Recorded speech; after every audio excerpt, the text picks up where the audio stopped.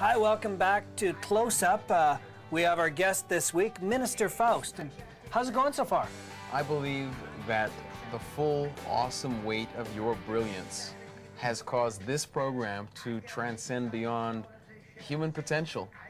And that's good, right? It's probably the finest moment in not just human history, but the history of the universe. And that's good. I want to know, how do you see God? What is God to you? Well, it was very tempting with these kind of questions to give some kind of a glib answer. I'd be okay with that. because the question's so huge, and because I think everybody is rendered so tiny in the face of even the question, let alone the attempt to put together an answer. So all I can do is say that I have a You've spent more time prefacing than most people do answering. Well, I think one should approach these things with uncertainty and with doubt, because the greatest crimes in history have been perpetrated as a result of absolute certainty. So, and while I don't think that religion is the cause of war, I think that that it is a great pretext. It has become a great pretext, unfortunately.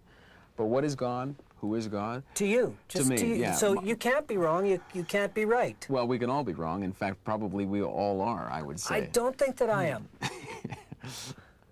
I did see your very beautiful God decoder ring that you took it off for the interview. But it was quite spectacular.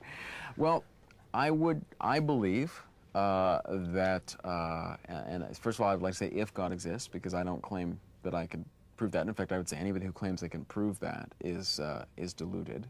I believe that God is the intelligence that is responsible for forming the universe.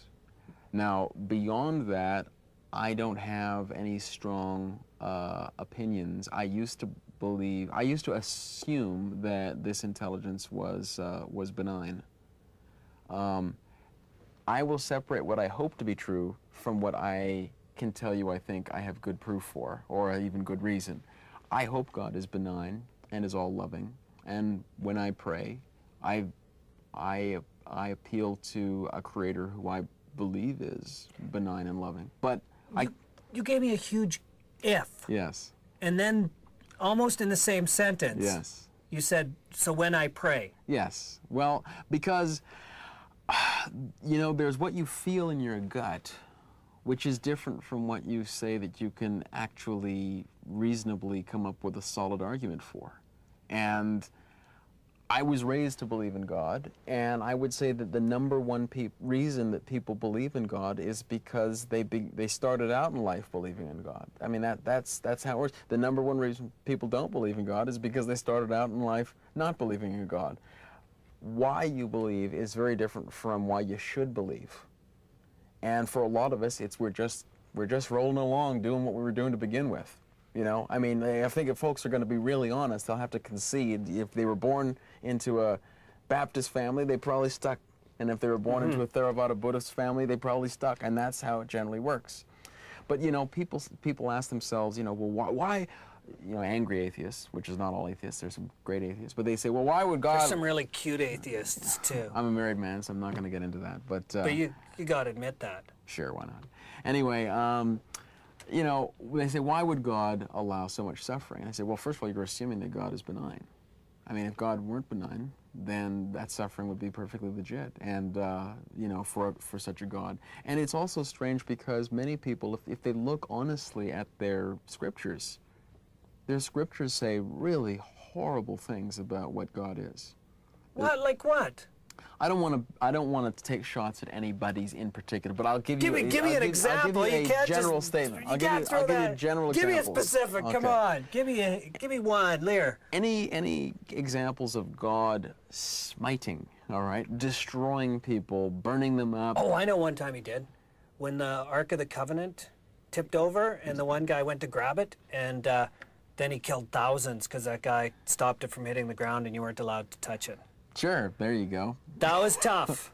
All right, That but was a tough I just want to moment. point out, you're taking this example. I don't want anybody to feel that I'm trying to take a shot at their faith tradition. But, Thanks for leading me towards that example, though. well, you know, that's for you to discuss with your personal spiritual advisor. I and will. I'm not taking any blame for that particular one. But any of the... and It's not Minister Faust. They're found in many religious scriptures that that say essentially that, you know, God is petty and jealous and cruel and vindictive. And I think, well, you know, if we found these qualities in any person, we probably wouldn't walk up to this person and say, I want to worship you. We would probably get our distance from this person because we say, well, these are terrible qualities. So, so why would we attribute them to God? Well, there's a very simple reason. In the past, when human society was more vicious and cruel and didn't have constitutions and guarantees of human rights and so forth, which even today are hardly guarantees, but we're better than we were. So when you pray, Yes. who do you pray to? Well, I was raised to use the word God. It's a comfortable word. It's a word that has an immediate emotional connection. But I don't think that people should really get too hung up in how syllables, you know, I mean, you know, really, I mean, if you're the creator of the universe, I mean, do you really care what accent somebody has? You know, do you really care what phrase they use? I mean, that would strike me as pretty hard to believe that. So I pray to God. I use the word God because I'm used to it. Sometimes I say the creator or master.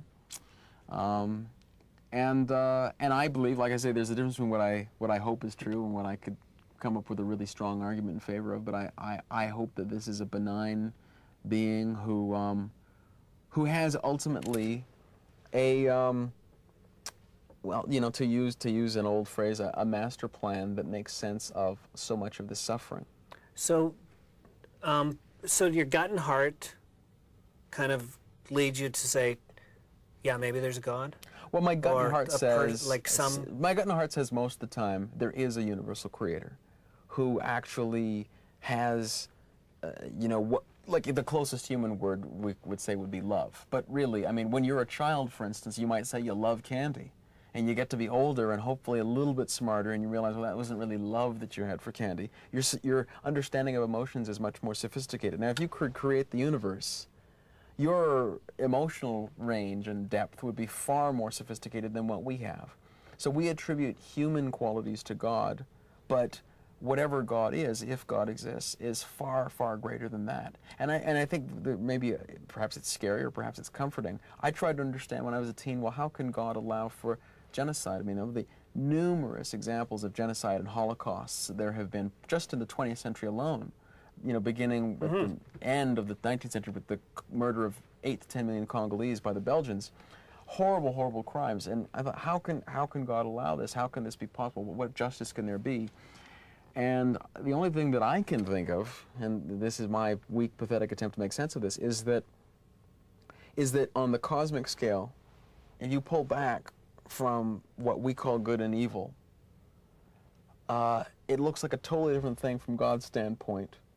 And that if you were, imagine for a moment that you were like an actual chemical acid, well, your enemy in the universe would be all chemical bases. It's your opposite number. You'll destroy each other. You nailed me with that one. Because you're an acid, and, I've always felt, and your boss is a base or something like that. Yeah. So you know you look at that from under a microscope, and you don't have a moral or an emotional connection to acids and bases duking it out.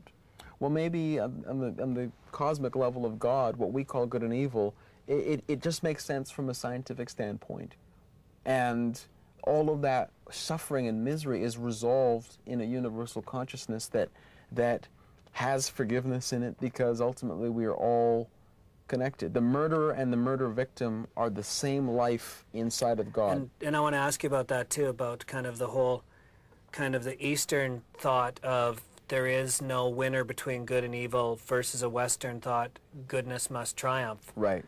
But I'm getting hungry. Yes. And there's this great restaurant that I know you know. Yes, that's right. So why don't we go to it through the miracle of television? And then next time we show up on screen, we'll be there, and the drive will only have taken us, 2 minutes and 30 seconds worth of diapers. A mere commercial break. Yes, it's phenomenal. You know what's great having Minister Faust on the show? He's smooth. That's me. Smooth. Like menthol. Or butter. You mean butter? No, butter. My mother demonstrated that, you know, you could help. You couldn't change the past, but you could change the present and thereby the future.